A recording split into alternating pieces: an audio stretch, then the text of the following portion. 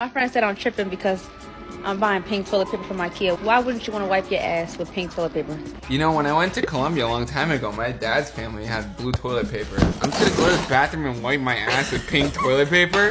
Why do you always do what I get you is so boring? It's so boring. Wait. This is all you have for me, Natalie. You're overreaching. Shabam! Wipe your ass with that. Wiping my ass with money. Now we also own pink toilet paper. I'm very particular about my toilet paper. I demand extra strong. It doesn't even look pink. Dr. Pepper sponsor us. We'll make freaking awesome ads for you, okay? Pink toilet paper, Dr. Pepper combo. Oh!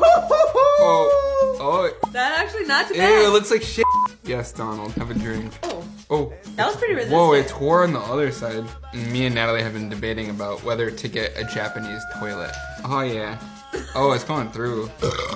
Ooh, that came out of nowhere. Sorry, Dr. Pepper, bye.